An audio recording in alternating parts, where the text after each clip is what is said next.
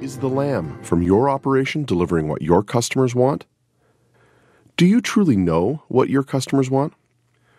Who do you think of as your customer? The auction buyer? Processor? Retailer? Food service? Consumer? All of the above? Differences in lamb carcass quality mean money to everyone in the chain. This video will follow 6 lambs through processing and retail cutout to demonstrate the connection between live conformation and carcass quality and yield. Day 1. Live lamb discussion. We asked lamb producers what, in their opinion, are the most important market lamb traits.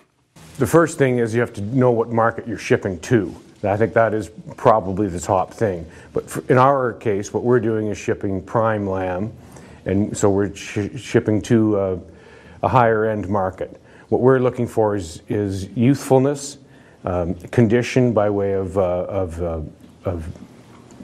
good conformation, good meat cover, and good decent fat cover, not too thin, not too fat. So those would be my top 3. An overall appearance of good health. I like to see a clear eye, good movement in the animal, overall vigor. The second would be conformation and the finish that would enhance that.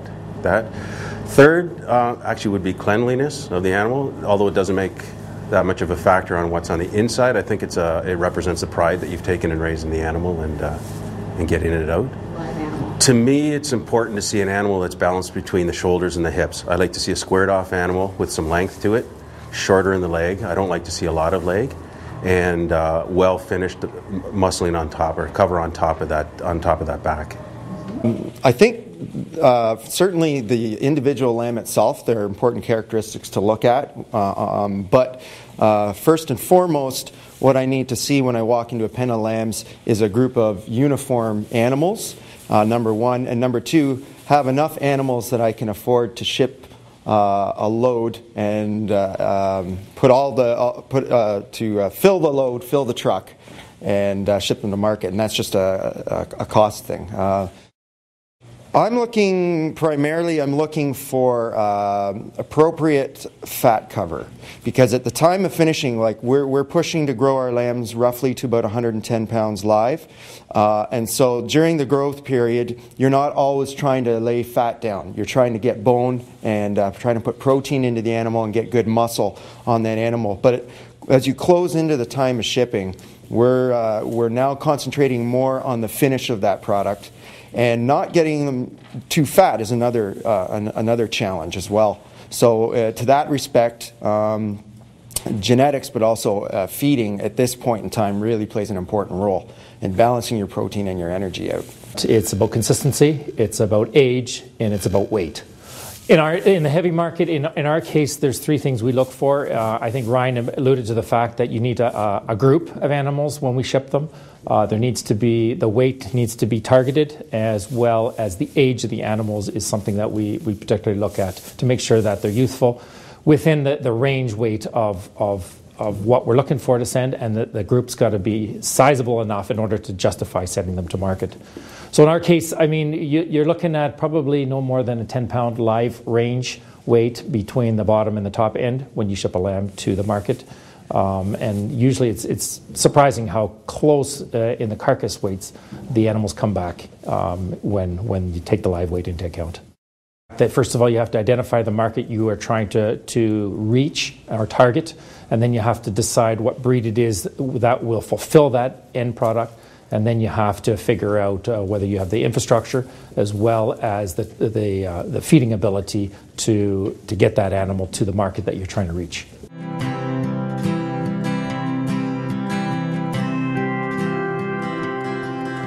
I would say feed probably is right there. Not balanced or not feeding enough. or overfeeding, again, depending on the genetics. You have to have the right genetics that will take the feed too. So, but I think feed would be a significant issue. Feeding properly would be the right formulated ration for higher rates of gain to get these animals to get to a finished weight. And a finished weight for these type of lambs would be about 110 pounds, 109, 110 pounds at the market, at where they're shipped to. So to get those kind of gains in that time frame, you need to be feeding a balanced ration, higher in energy, obviously. First, to be a good feeding program. I think the animals have to grow at their potential. I'd like to see quick growth on an animal and get them out while they have a youthful look. I use a formulated pelleted ration. I feel that the feed companies can do a better job than I can at mixing food. Forages, maintaining, putting the effort into growing the original forages really pays off in the feed program. The advice I would give to maybe a newcomer coming into the business who wants to ship lambs at the weight I would ship lambs at, which would be a heavier lamb, I think there's two real important factors. First and foremost, you've got to pick the right type of sheep to work with, the right breed of sheep, and there are many breeds out there, but it has to be a sheep that will produce a lamb that will gain, that has good average daily gain, and good capacity to reach that heavy weight. Not all breeds can do that. I think from a farmer standpoint, the perfect scenario would be to have a ewe that's prolific, high milking, good motherability, and then to find those market traits on the terminal sire side, on the ram side. And if you can take those two entities and cross them together with market with terminal traits being very heritable, then you're going to find a lamb that will reach that weight and sell well. It's a multiple of issues that affect the product that we're producing. I think often what happens is when the market turns against you, producers try to take their product into a different market. And often what happens is that the product that they have or the animal that they have isn't suited for that product. So let's take a new crop lamb, for example, and we suddenly are going to turn it into a heavy lamb. Often that lamb gets over fat and has a difficult time reaching the market weight because genetically that's not what it's meant to do. So the biggest challenge is that if you are targeting a market, you stay with the program that you're in and take the highs and lows as you go along rather than jumping in and out into different markets.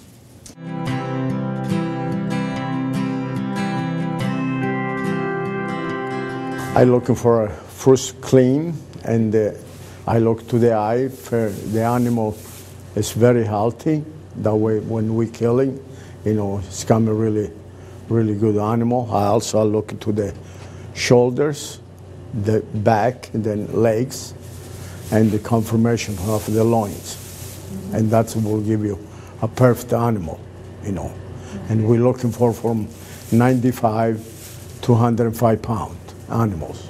This was a pretty perfect lamb, what I was talking about, give you good confirmation and everything, And those are modern, in which they'll give you poor product, And that lamb there, that's a lean lamb. It's not a really up, 100% lamb, the perfect lamb. It will be for second cut lamb.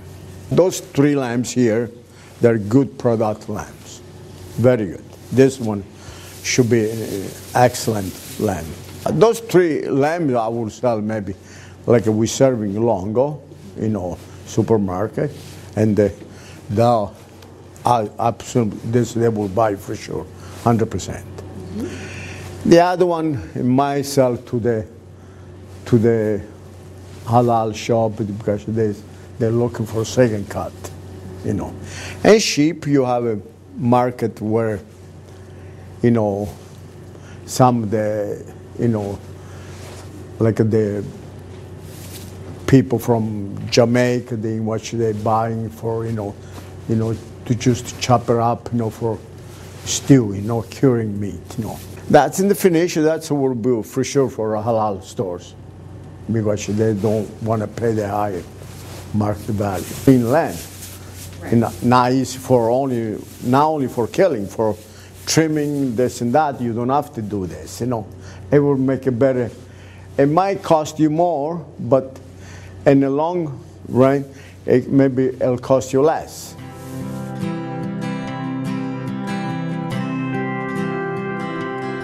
Well, the first thing we do when we're deciding whether or not to ship a lamb to market is it's been weighed, so we know that it's within, because wool hides a lot of problems.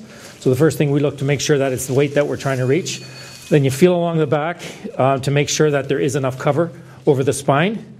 You can feel on the back of the tail to make sure that you're looking for fat cover on the tail, which is a good indication.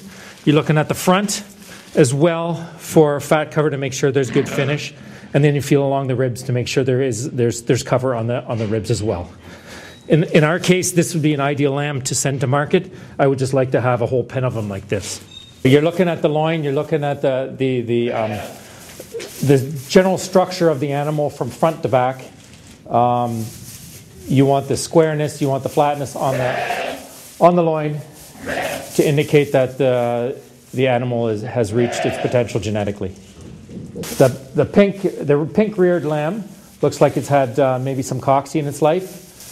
He certainly is underfinished, and he looks probably about the same age as both animals are, just he's been compromised somewhere along this line, and certainly would need a little bit more time to get as much cover on him as the one in the purple rear end.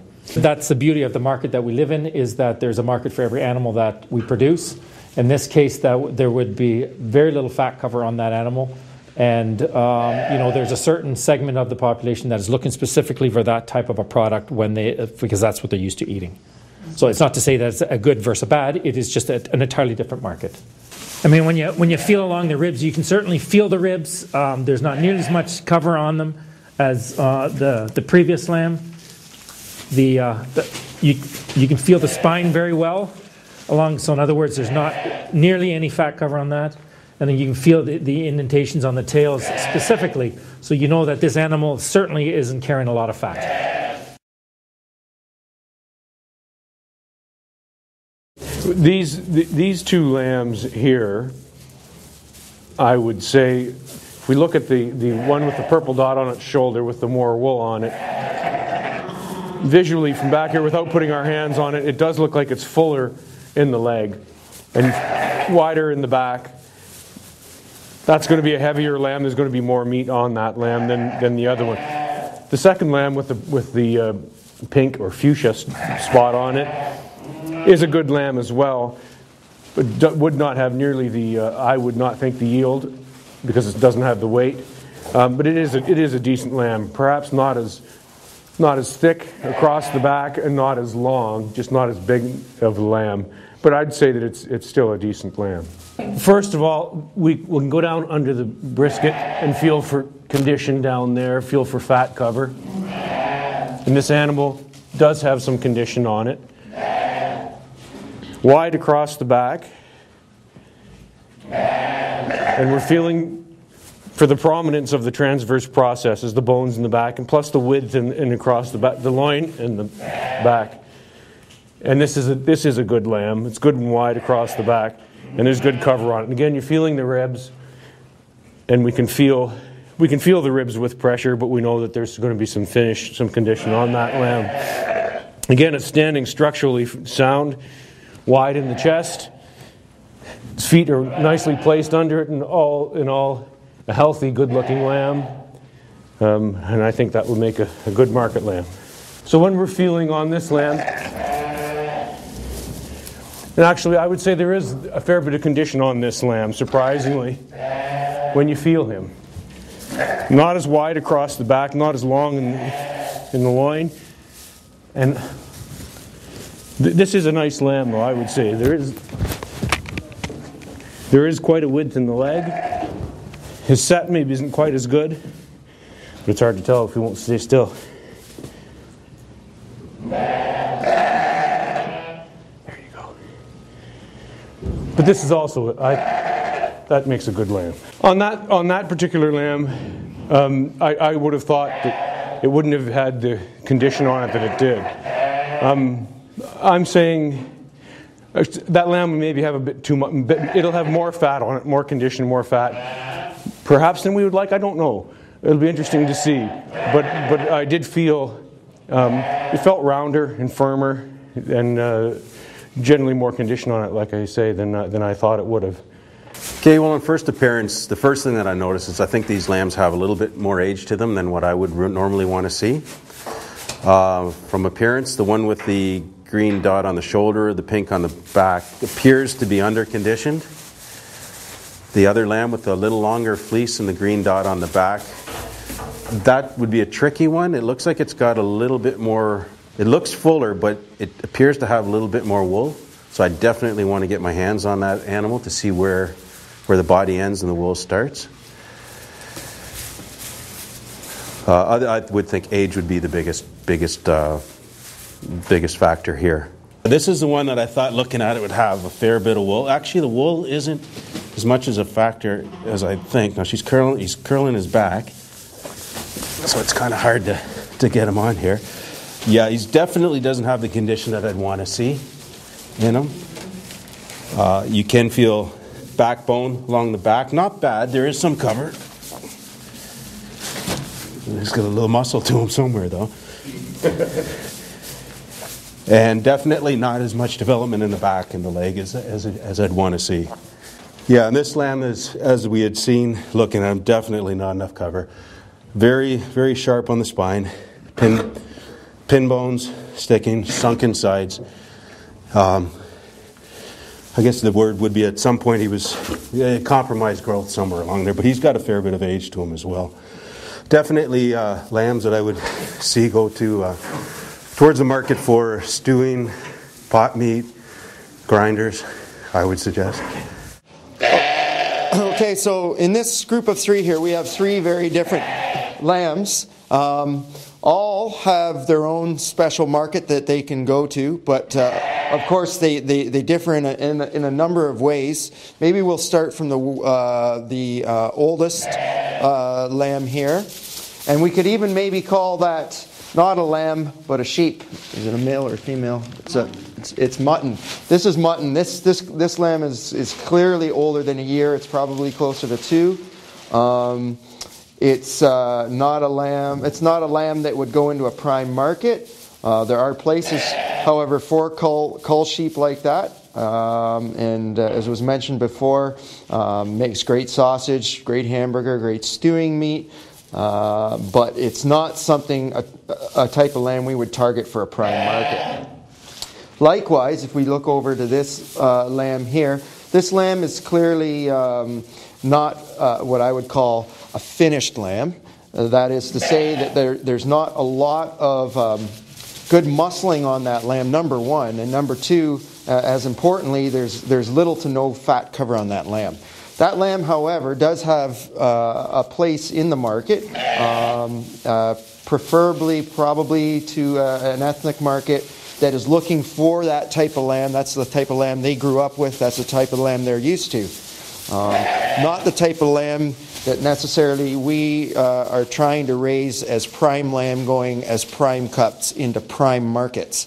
This black-faced sheep here, in my opinion, is a really nice example, a real quality example of what a finished lamb should look like. It is solid all the way through, front to back.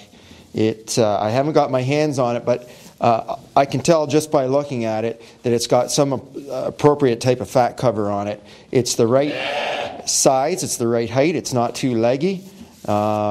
It's very youthful in appearance, very vigorous looking, very bright. That's a nice looking lamb. That type of lamb would be great for specialty markets, restaurants, grocery chains that really specialize in providing prime cuts of meat.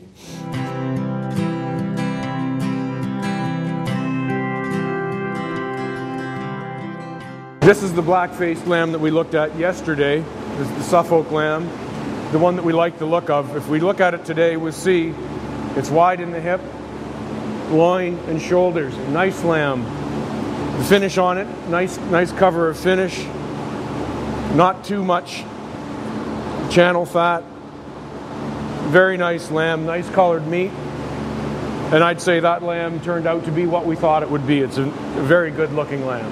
This lamb is the shorn lamb that we saw yesterday, the smaller, lighter lamb. And as we see, there is more condition on it. It is still a nice looking lamb, I think. Not quite as wide in the hip, not quite as wide in the loin and shoulder, particularly the shoulder. More fat on it, and that becomes quite evident when we open it up and look at the channel fat. So lots of fat in here. But still a nice lamb. Nice thick in the leg. So I would say we knew that this lamb was going to be lighter. It will yield less. But again, a nice lamb for the right market, in my opinion. Okay, well, first off, it definitely is an older animal. I believe it would be classified as mutton. We can tell that by the size. And the meat appears to be darker.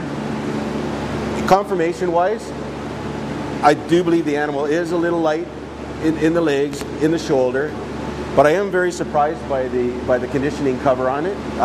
It is a little better animal than I would have anticipated when we were touching it, and even seems to appear to have adequate cover in the inside, not excessive. I would believe as a producer that this would be an animal that possibly the halal market would look for. My own consumption, I think it would complement stews, curries, anything with a little bit more taste. But overall, it's not a bad, I don't believe it to be a bad carcass. This is definitely an older animal. I can't say there's a lot that I like about it. The conformation isn't there. There seems to be too much cover where it shouldn't be. The fat, and I don't know, it tends to is yellow. Very, very dark meat. Inside, I would think that's a little excessive in kidney fat. I don't believe that this is a very good animal. I'm not sure that it does have a market. Okay, when we looked at these live yesterday, we noticed immediately that this lamb was unfinished and smaller in size. Now that we look at him as a carcass, it's evident, especially in the shoulder end of things, compared to the well-finished lamb. There's not nearly as much shoulder and there's nearly as much fat cover on this animal as there is in what I would consider a prime lamb. The surprising part to me was how much finish there is on this lamb compared to what it was when it was live. I was pleasantly surprised at the cover there was in this product here. Again, if you look at the inside, the kidney and the channel fat, I am surprised as how much fat there is in this carcass based on what it looked like when it was live. It still will make a decent product to sell, but compared to the prime lamb, obviously more cover, making it that much more pleasant to eat. Okay, so the two lambs we're looking at here, the one right here was the thinner, skinnier lamb yesterday, and this was what I would call the best lamb in the group. It's very obvious to me, if you just look at the neck alone, without even looking at the rest of it, you can see the amount of muscle and fat cover on this, what I would call the prime lamb versus the skinny lamb. That tells it all right there. But when you follow up on this skinnier lamb, I can see without even touching it the ridge, the backbone, and I can tell between this lamb and this lamb that this lamb doesn't have near the muscle that this lamb has, near the weight, the overall weight. When you look inside and compare this lamb to this lamb, you can see the fat difference on the inside, and this is a really nice looking lamb on the inside.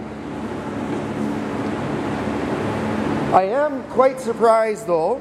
I will say I'm surprised that there's any fat on this lamb, because when I saw it live, I didn't think you'd see any on the back at all. So that, to me, is a bit of a surprise.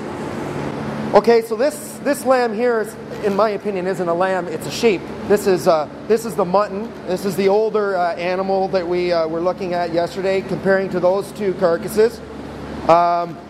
Again, I'm surprised that there's the amount of fat that I see on this surprises me, because when I was looking at it live, it did not look like it had any flesh on it.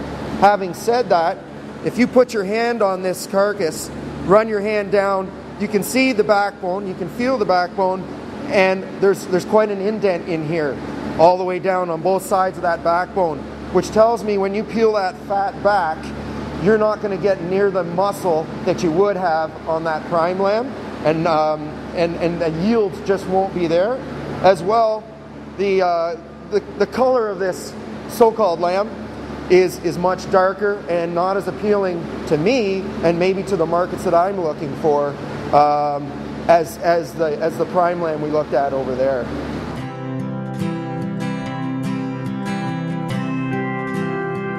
My market is a halal market. They like this lamb because they don't have too much fat on it, because we like to less fat. That's why I like to, my halal market, all this lamb for the lean stuff. They don't have a fat on it, and the good stuff, that's all they like, the halal. Now, the color meat, because the little bit is dark, right? Because it's when you cook this stuff, it's a little bit tough, because the lean stuff, they take a little bit of time, because we like it, all the halal market, right? And also this, they have a little bit of cover. We can use when this lamb make it like a curry, right? And this is lean. And this lamb, they have a little bit of cover. We can make the barbecue steaks. That's why we like this. I like this stuff for my halal community. This is a little bit of fat, because they like to mostly the white stores, right?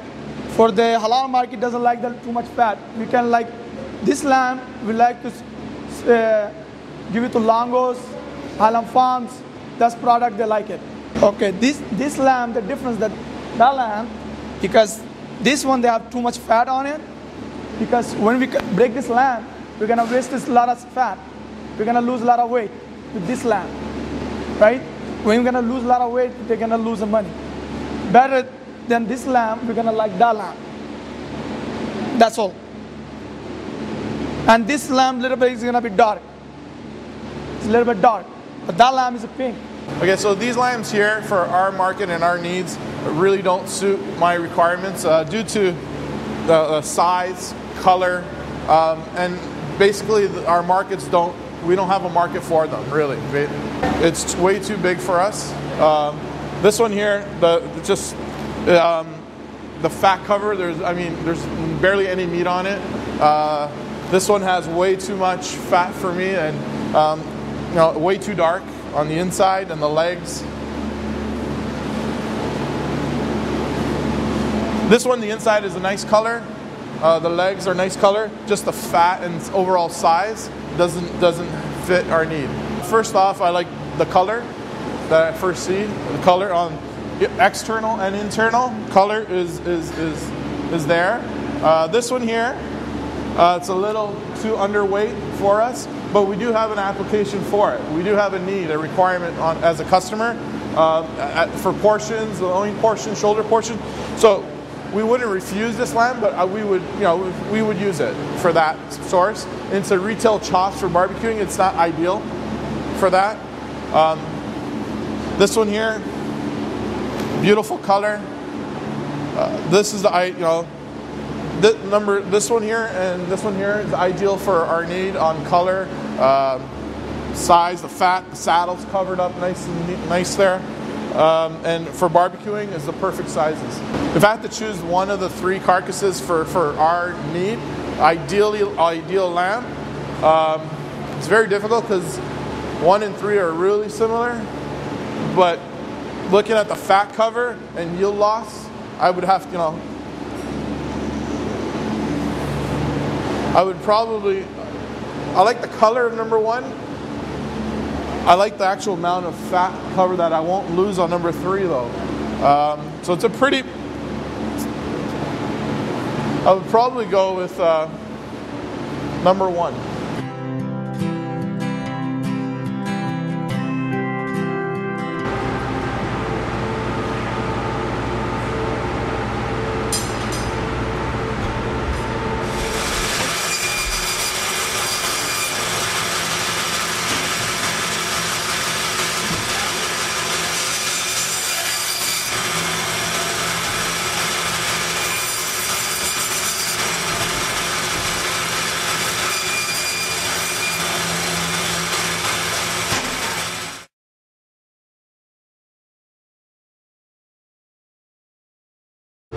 We receive our lamb primarily, most part, all in primals, broken down just like beef would come short loins in a box. We buy saddles, we buy the racks, come in Frenched in a box.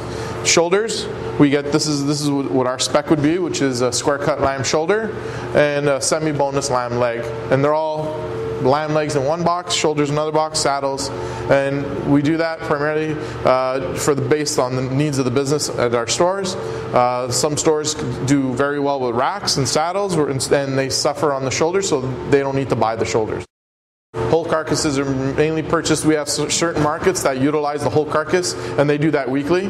But most of the is during Christmas, Easter, Thanksgiving. We bring in whole carcasses. We do a combination tray. It's called a lamb combo pack, and it's basically a little bit of everything on what you see on the table in this one retail tray. So a little bit of lamb loin chops, a little bit of rack, stew, shank, leg, and shoulder, and customer doesn't need to buy a half a lamb or whole lamb. They can just buy a portion at a retail, between $30 and $40 worth of lamb, and that's it, and they're ready. Some of the potages right now on the shoulder, there's not much fat that I'm going to have to remove from it, so that's better for me. The stamps are always come off at retail. The saddle, there's a little bit of fat I'm going to have to trim off, but it's the perfect amount. The leg usually always has the most waste with the shoulder, but that all gets chimed down. Everything comes off. At the end of the day, on retail, it's all about presentation. We don't have self-serve cases. We have self-serve cases, so it's all about presentation on that tray. And once I start chopping it up, and I'll show what I mean by that. So as for our retail level, in display, we would remove all the excess fat off the saddle.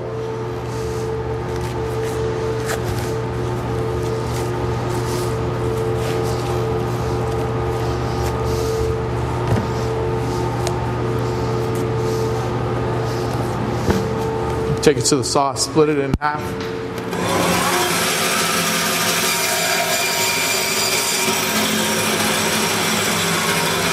We leave a bit of a tail. We don't leave the full flank on the loin.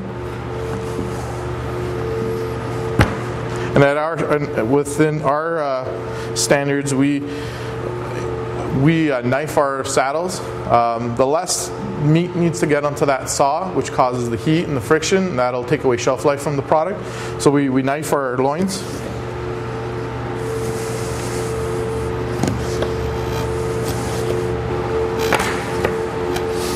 And we take it to the saw.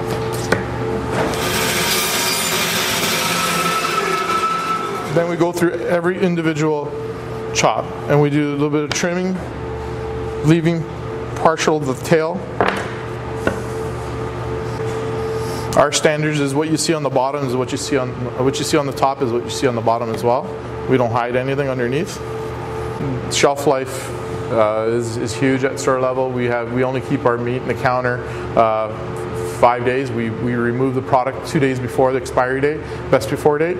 As for wastage, there's a level of the way we operate. There's a cost of doing business on our side.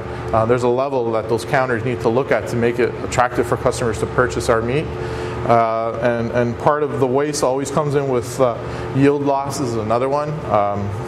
We have certain yield percentages that are calculated in the formula for every cut. Actually, every cut has its own calculation to that. Our retails are calculated based on demand on products. Racks are really high in demand. The restaurant markets are huge, and that drives a huge factor in the costs. Our racks are always Frenched, so that's loss on the flank, so that has to be made up there as well. Supply and demand seasonal is another huge. The volume of lamb that goes through is tremendous, so that calculates into the factor. Lamb is also used at retail as a front page driving. Aggressive ads are huge at Easter, Christmas for the lamb market. And most of it is just consumer demand. The most popular parts of the loin and the rack. Ideally, barbecue items is the shoulder. There's a little bit more fat. There's a lot of flavor in that shoulder. Leg is pretty lean and does very well on barbecue as well. And actually one thing that also is supply and demand that drives on our end on retail is Food Network. Every time they post, they do cooking recipes, they do things, we find an increase on those specific items. So when shanks, they're doing all these huge things with shanks, we get a high demand on shanks as well, which drives the cost up because there's only so many, and retails go up as well.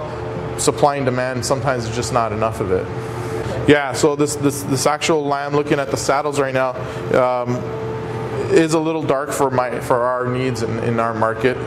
Unfortunately, the size is perfect.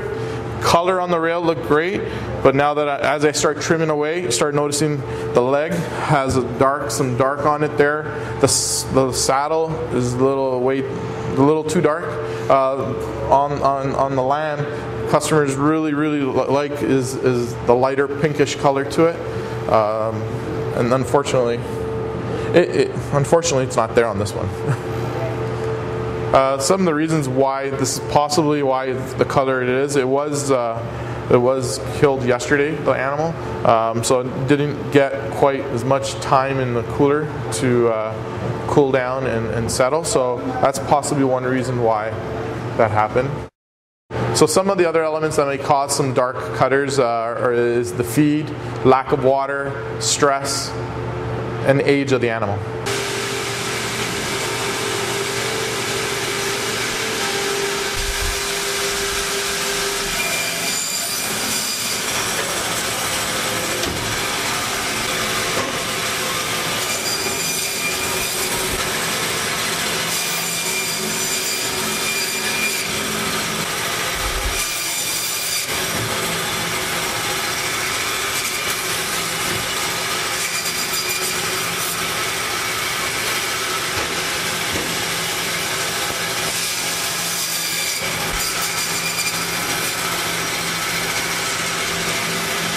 Because the mutton, the difference with the lamb and the mutton, because they have a smell. It's a strong smell and it's a tough meat too.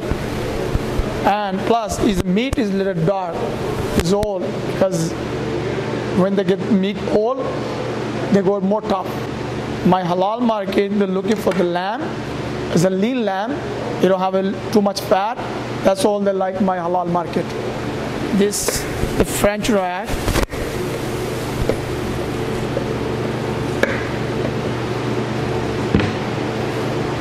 I'm gonna make a French.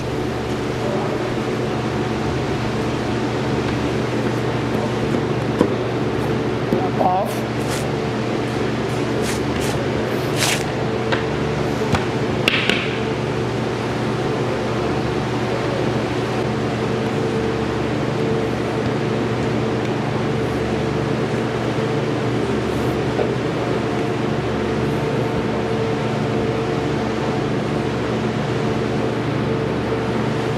This is the lamb saddle, sheep.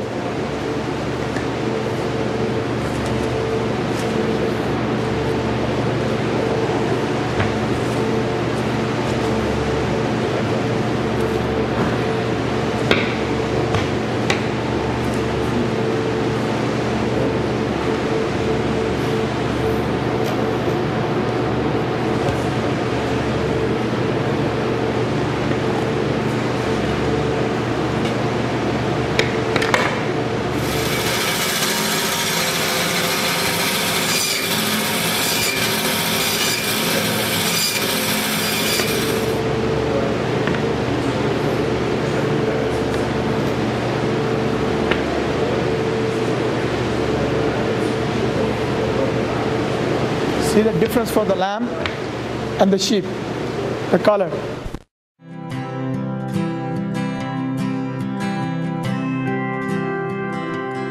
Okay, so we have some grilled lamb loin chops here from the premium cut of the lamb that we did previously. There's no strong odor to it? No. Tastes like lamb? Yeah. That's tender. Mm-hmm. Yeah. Good flavor. Yeah, good flavor. Yeah, very good, yeah. It's juicy. It's very good. Yeah. Yeah, as an expectation after a cooked product, this is very good. People usually that buy lamb know what they want and visually, really, is visual. It's not like beef. Beef is prime grade marble, and you look for the more marble in lamb. It's color is one of the factors on our side. So then how do we address the issue then of the color? That's our thing, that we've identified, isn't it? Because we've gone through all the work, we've done everything. The color was wrong, the taste was right, everything else is done right. Everything else is right. Except for the color, and not even all of the color part of the carcass. Partial carcass, correct. You're right. And unfortunately, it's the most expensive cut that is affected by this decision-making process. The most expensive piece, yes. The rack and the loin, the saddle, which is the loin chops. The rack, you get the rib chops, French racks.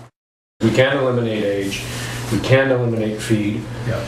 We can really the water factor. I mean, they had water. Yeah. Before 4 hours of trucking, of slaughter. But to me, I think it's the time they arrived, and then they were we handled them, and then they So it's the process, probably, right? Like the process to the end of the line. So here we have the older lamb, the mutton, lamb loin chops, or sheep. Off the bat, I can sense a little bit stronger odor to it. That's personal. Like it's tougher. Yeah. Right. To chew. Stronger. It's greasy. Deeper. Yeah. Isn't it? Is it greasier? Yeah. Is it tough? It's tough. Wow. Aside from the toughness, though, it's not that bad. Like I'm enjoying it. Someone that eats lamb kind of knows what they're expecting right off the bat, like right from when they open the package. They'd be very disappointed because what they're accustomed to, what they're used to eating. Yeah. The texture is what I think is really. You're pulling on this. Yeah. Right? Yeah. Now, what about if this was someone who is not a typical lamb eater? This is the first time they've tried lamb. I don't think they would. Not the customer. Yeah, I don't think they'd buy it again. But to me, it's like we talked about all through this, that there's markets for everything, so people know what they're getting. So there's nothing wrong with the mutton. If you know that you're getting mutton, then you're paying for mutton.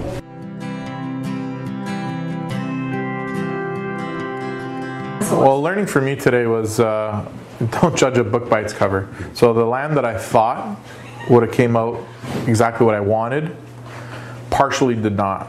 The thing that surprised me the most is when we actually did the live lamb grading, if that's what we want to call it, and then saw the carcasses hanging, how different they looked live, and then when they were hanging, a lot of things disappeared, and it became more difficult for me anyways to decide which was a prime lamb and which was not. If we had not identified those carcasses at the live stage, I think all of us would have been challenged. Yes, certainly the thinner halal style lamb and the sheep, yes, those were obvious. Take the other three kind of, and I think even Joe admitted that looking at those three, they all are okay, right? They all meet the requirements that we're looking for. So that was really shocking to me.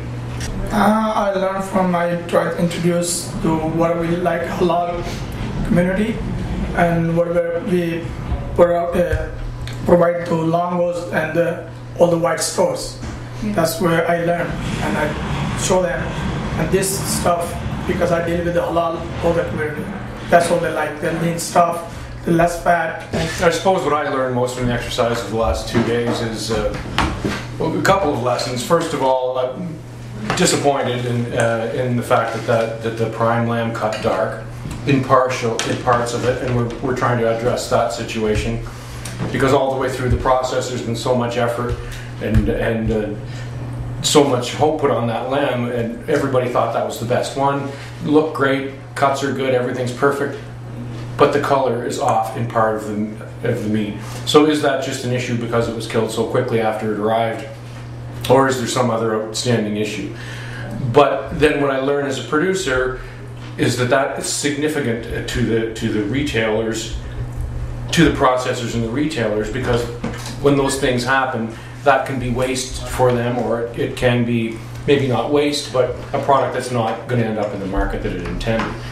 And certainly the whole aspect of waste, not waste, but trim, and effort and time that it takes. As producers, sometimes you think you put the lion's share of the effort into it.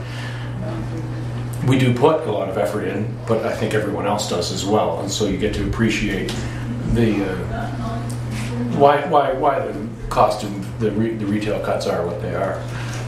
Though I think I know what a good product is leaving my farm, it was very interesting to see the variables along the line, starting right from what you saw from your eye to when you put your hand on it and right through processing. And I think if there's anything to be learned out of this, it's how important it is for industry leaders in this industry to put producers with processors, with customers, and make sure we're in line with what we're producing and what they want. I found the last 2 days really a big eye-opener for me because I haven't seen this side of lamb production, and it really became apparent to me how important it is at the farm level to pay attention to detail, and by detail I mean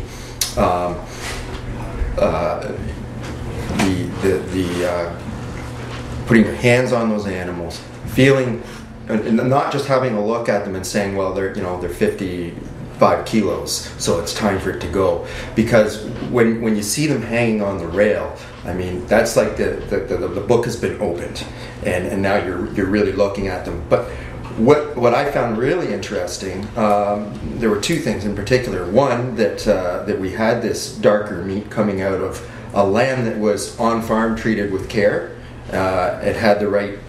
It had water, it had feed, it wasn't stressed out, and yet when we broke it open, it wasn't dark and it wasn't light. It was both. And so why is that? Well, I found that interesting. Finally, I would say what shocks me is the amount of reduction in weight from a hanging carcass to the final product in the store. And that speaks volumes to me as to why the price of lamb is higher than other proteins.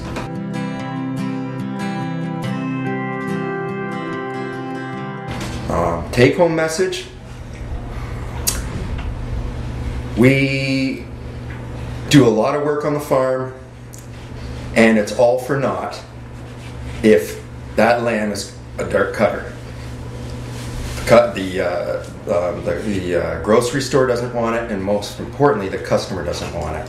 So again, it's that attention to detail, keeping your lambs stress-free, feeding them well. Well, I think one of the take-home messages out of all this was that the variability in the carcasses that we're producing are definitely directed to different markets, and we have to be aware of the markets we are targeting our product to reach, and get good at doing that part of our job, so that we're not trying to jump into different markets for different reasons. So I think one of the great messages of the last 2 days, a huge take-home message, is the communication, is us as producers getting together with the processors and the retailers and following the product and having a look and see what happens in the different stages and how much we can all learn from one another. The last 2 days have been hugely valuable for that, and I hope we can continue this type of conversation where we all learn and get to understand one another's positions. I guess on our side, learning to take home, in my environment, we talk about pride, passion, and dedication. I think there's a lot of that here in this room, and like everyone's saying here, sticking together, trying to get to the goal together would help everyone in the end. Not just one or two parties, but everybody. And at the end of the day, the customer is my boss. And they tell us what they want, so we just got to figure out a way how to deliver it. Well, on a personal level, when we've done certain projects throughout the years, I started going out to producers and understanding them, working, with Nick, with Joe, with the halal market, with the premium market, with everybody. I noticed that everyone was working hard. Really hard, and there were some obvious things that could help if we all understood what everybody does. So really, who puts the money into our sector? the customer. The rest of us all move the money around. But really the revenue source is the customer. To the retailer, to us, to you. And that's who we've got to please.